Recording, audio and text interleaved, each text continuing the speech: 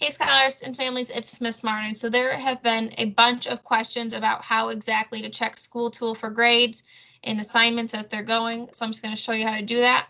So this is the SchoolTool website. You can access it right from the Syracuse City School District website. There's a yellow parent portal box.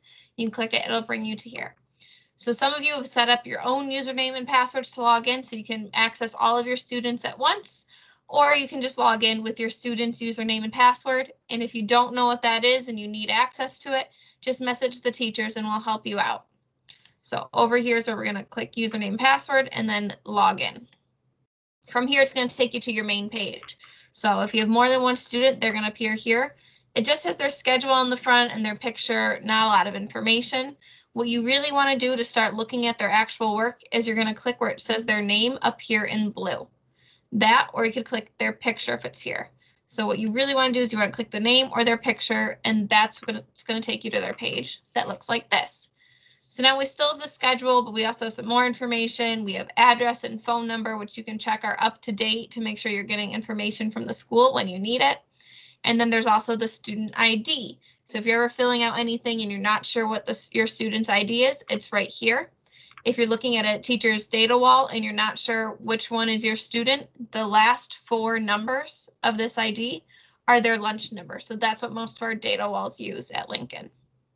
So when you're looking at this, you might think you want to click this grades tab to look at their grades, but really what this grades tab is it's report card grades.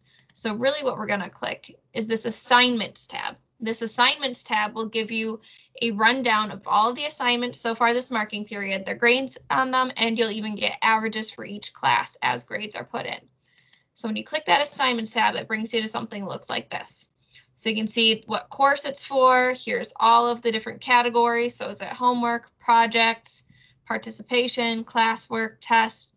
So here's the categories, the assignment name and description, the date it was due, the maximum number of points they could get on the assignment, and then the score your student received on that assignment.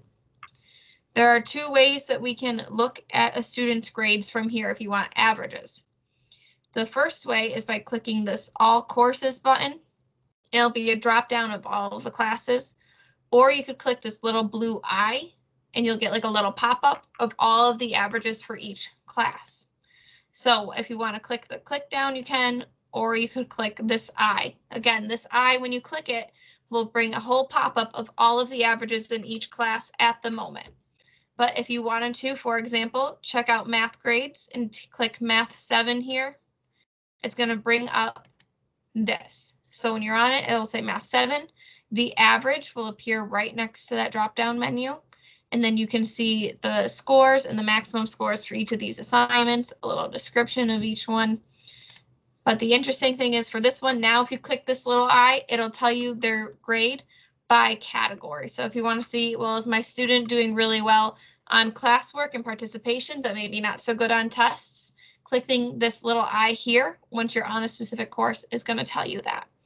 So that's it on how we can check grades on SchoolTool. So we can click the eye when it's on all courses, just get a quick average for everything, or you can even go course by course, get their average, check here for what they are by category, and even just look at individual assignments, which ones might be missing, which ones might they want to redo.